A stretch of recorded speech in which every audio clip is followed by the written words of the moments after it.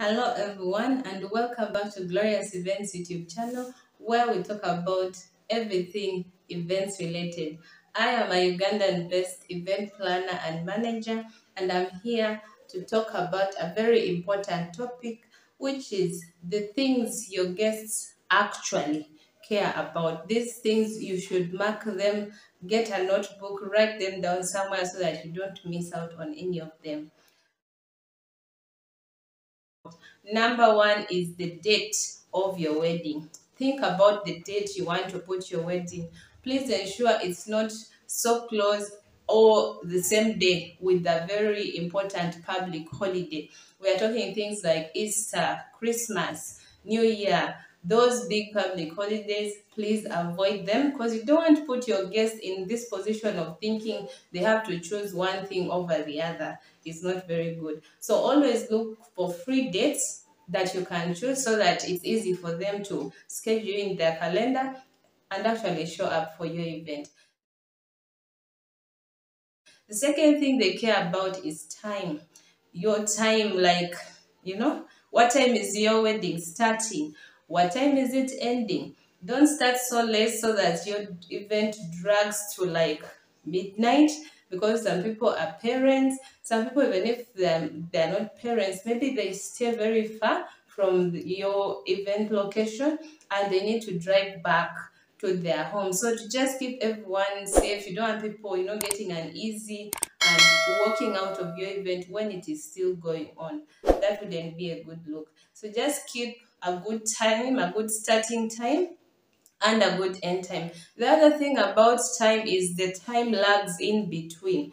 This can really irritate your guests if you have very big time lags between events. Here in Uganda, we usually start with the church service and then the couple goes for photography as the guests go to the reception. So, for example, if your church wedding started at 9 to 10, and then your reception starts at 2 or 3, that is a very big time lag, and it makes some people just say, like, you know what, let me just go to the reception directly, and they end up not coming to church, and you have very few people at your church ceremony, which is actually the most important of, of this day, the church ceremony. The other thing where time lags is in the program of at the reception.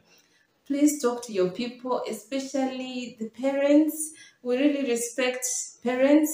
So it's not that I want you to limit their talk, because in Africa, yeah, your wedding is your mother's wedding or your parents' wedding. They've looked forward to this day like forever, and they just cannot wait for your wedding to reach. So they have a lot of excitement, and sometimes your mother wants to tell us how you were born, how you went to school, the whole journey, and you find a speech lasting like 30 minutes or 40, and people are bored out of their minds, but they just can't, cut the person off because this is an elder or a very important person in your life. So just ensure to talk to them and tell them, you know what, please let's keep the speeches short so that, we run the program very fast and people are able to go back home on time. So be mindful of the time allocations in your program and just make sure things are flowing very well one after the other without very big time lags.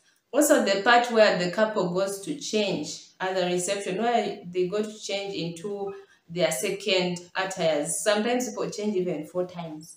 Hey, some brides change even 4 times, my friends. So be mindful of that time lag when you're going to change and then get have to wait. At least make sure there's some entertainment, maybe a band, maybe a saxophonist, something to just keep them distracted and engaged at that time when you're changing. But don't take so much time changing also, because people want to share these moments with you. They don't want you to be away all the time changing into one outfit after the other. They want you to actually be present so that they can share the moments with you. The third thing guests care about is your location, your venue. Where is your venue? Be mindful of the distance from maybe the center or the town. Don't go very far. Make sure your location is accessible, is easily accessible, is near a main road, is like public transport can get against the place, as well as private transport. If it's a destination wedding, please make sure it's actually a destination people long to go to. Don't take people to a normal place and you'll be like the destination wedding. Make sure it is a place people have actually been yearning to go to, so that they make it a point to save up for it and come for it. The fourth thing guests care about is food. Food, food, food. Please make sure you have enough food. This thing of guests, the first guest getting all the food and then the ones last on the line missing some foods, especially chicken. Okay, I'm just stressing that because I really love chicken. But like, make sure those favorite meals are in plenty so that guests don't miss out on meals and feel bad and feel like, oh my god, I wasted all this time coming here and I've not even eaten, I've missed food. Some people actually skip lunch. That is how serious they want to enjoy your food. So make sure you have enough food. Count, have your guest list, count and know how many people you're planning for, and also talk to your catering service person and tell them to at least have a plus, add you some plates without charging you. You can agree because some of them say they can add a +5 or +10, but above that they will charge you per plate.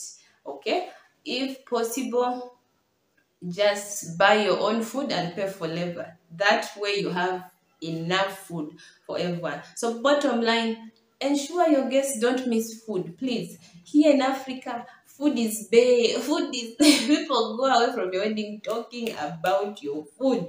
They'll be like, ah, that chikoko, we ate food, chimere. Yeah, so make sure people are not missing food at your event because they will not be very happy with you. They will not be. They'll even tell you. The other thing guests care about is entertainment. Make sure you have good entertainment because this is a party for them. People have bought clothes, some have tailored the clothes they are going to wear. People have looked forward to this day. They are coming to celebrate with you. It's like an outing for them. So it's a party. You want people to enjoy. So make sure your DJ reads the crowd and understands them and gives them good music, and people are on the dance floor just enjoying, or even if they're seated, but they're enjoying, they're not in a hurry to leave. Make sure you throw in some spices, throw in, if you can afford it, you can bring a musician. If you can't, bring a band, bring things to spice things up and make people have fun, because they want to be entertained. Yes, they've come celebrate you and your love as a couple, but they also want to be entertained. We do not want bored guests. We don't want bored guests because bored guests will leave early. Yeah, and we don't want that. The other thing guests care about is drinks. Drinks. For those who drink alcohol, they are actually looking forward to seeing which varieties have you brought. Do you have mixers, doing that thing and mixing different cocktails and putting umbrellas or lemons, oranges, I don't know what they putting things and making or smoke coming out of a drink. They are looking forward to those drinks, to have fun with those drinks. If you're a Christian couple and you don't want alcoholic drinks, you can still go out with juices. These days, people put up beautiful displays of different types of juices: chitaferi, popo, mango, passion, cocktails of different fruits, and they are still very, very delicious. You can do tea. You can do coffee. Have a coffee barista there grinding and serving people hot cappuccino or hot latte, coffee latte. My friends, like spice things up. Don't just be ordinary. Don't just serve people soda and water. Mm-mm. Give them something they've not seen, they've not been having normally. Hmm? Okay. The other thing people care about is the weather. Make sure you read the weather in your area. If it's a hot season, at least ensure you have tents. You have tents to cover the guests, or you're indoors in a hall so that the heat is not so much. And if you're indoors, make sure there is enough ventilation. Enough ventilation, enough if the room has fans, the better. Make sure they're working. Just make sure there's enough aeration because you don't want guests having to leave and go to another room just to get some fresh air because the room is getting stuffy. Okay, if it's a cold season, hmm, if it's a cold season, please avoid outdoor gardens, outdoor spaces, because if the rain starts pouring on your wedding, it can mess up the whole day. The rain can mess up the whole day, dampen everyone, and people will just be looking for their shawls and jackets and exit. So make sure you are indoors to just avoid all that disruption if there is rain.